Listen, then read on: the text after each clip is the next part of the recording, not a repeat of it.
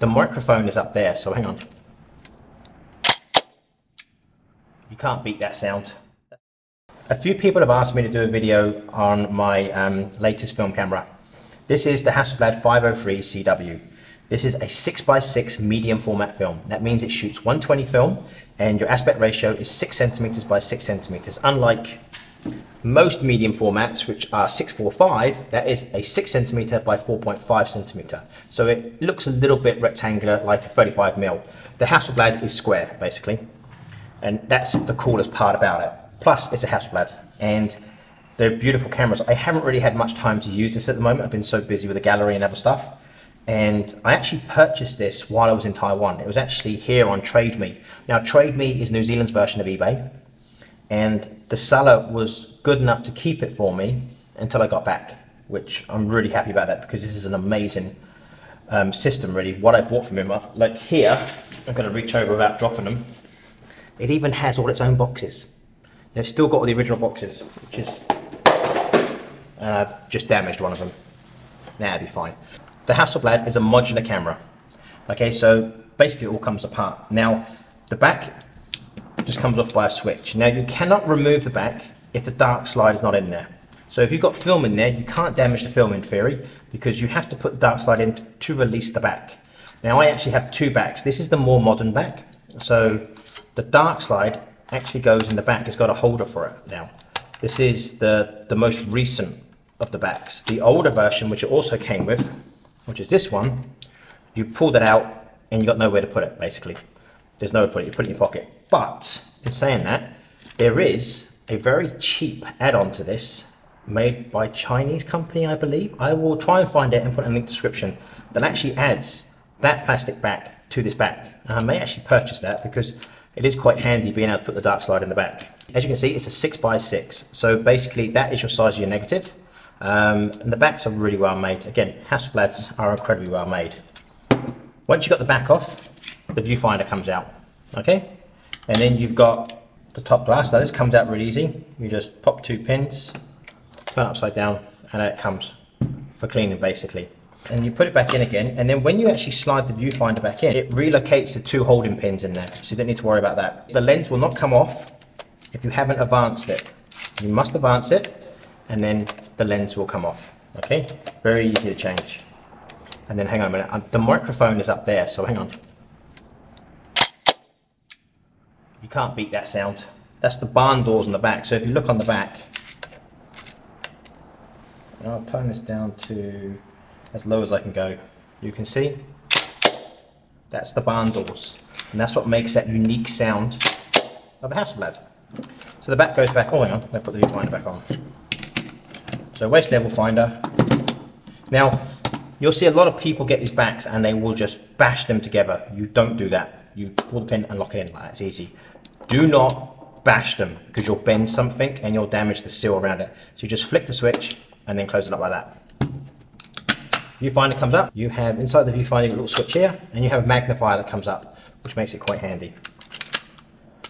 So this one has the A12 6x6 back, and it has the 80mm 2.8, which is possibly the most standard lens on these HASSELBLAD cameras. Now the accessories I got another back, so I have two backs. I'm actually looking for a third back.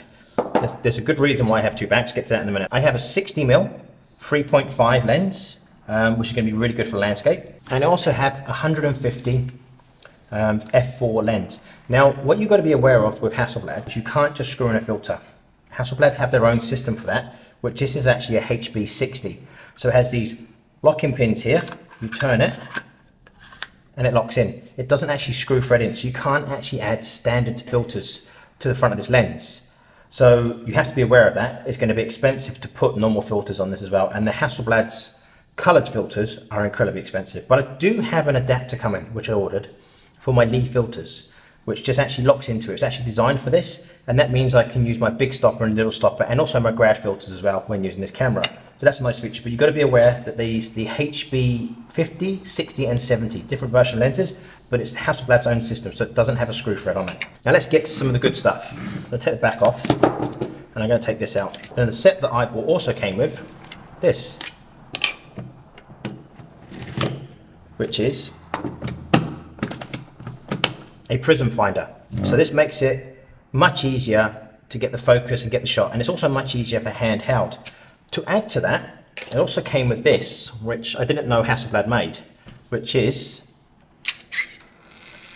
an electronic advance winder. Now, what this will do, this will advance the film instead of using the crank handle. Now, to put on the electronic winder, you have to take off the crank handle on the side, but you also have to take off the lens. And then this just, it basically goes on that, lock it in, and then you put on lens, and now you can bring the camera and you can, and it will advance the film for you. Now, it also has single, continuous, and it has another nice feature, which is this. This is a remote, which I thought was quite cool, basically. I know it doesn't sound like a lot, but basically, without touching the camera, you can wind the film on. See? Very cool little remote. Got a nice little leather strap to that too. That also came with my kit, and I got hoods. We'll put them out of the way.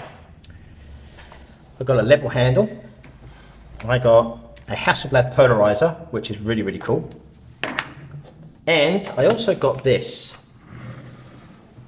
This is a Polaroid back for the HASSELBLAD.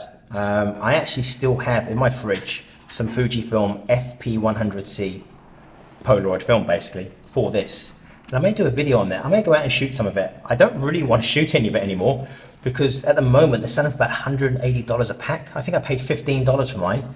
They're $180, and I'm really hesitant to go out and shoot it because it's probably the most expensive film you can shoot now. If you want me to do a video on the Fujifilm FP100C instant film and the back, let me know. Yeah, I'm not sure whether I want to do that or not though, because that film is so expensive. Now, this camera will be used for an upcoming project that I have, which is I'm going to be using Acros film,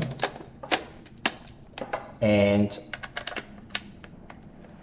I'm going to be shooting some scenery, basically, and some old towns in New Zealand and documenting them on the HASSELBLAD. And that was the main reason why I got it, and I'll also be shooting landscapes. Plus, I want to shoot more film, and I want to shoot in the square format, which is what the HASSELBLAD gives me. Now, this has been a quick look at this camera and this system, because a few of you saw this camera posted on my social media, and you've asked me to do a video about it. If you have any questions about it, let me know down in the comments section below. If you can give me some advice or anything you can recommend with shooting the HASSELBLAD 503CW, please let me know down below. Now, one more thing. The reason why I got the 503CW is because this back here obviously comes off, and HASSELBLAD have just made a new 50 megapixel digital back for this camera, which will be released next month, and I've actually pre-ordered one. That was the reason why I've been looking for one of these. I actually saw one in Taiwan. I was going to buy it, and then this came up on Trade Me, so I purchased it because I can put a digital back on this old retro camera but still shoot film. There's no other camera in the world that you can do that with at the moment, especially with a waist level finder. So that's going to be very exciting when that comes out. But the main reason I got this is I want to shoot more film. Now, do you guys want me to do a series of videos on my journey with the HASSELBLAD, what I learned and my experience with the HASSELBLAD, and what I think about shooting with it? If you do, let me know down in the comments section. I'm more than likely going to do it because it's something I want to do. I want to do the journey with shooting the HASSELBLAD, especially here in New Zealand and when I travel overseas. So if you have any questions, leave me a comment down below. If you have any thoughts about the HASSELBLAD or anything you think I should know about shooting with a HASSELBLAD, please let me know down in the comment section. But as always, thank you so much for watching. You can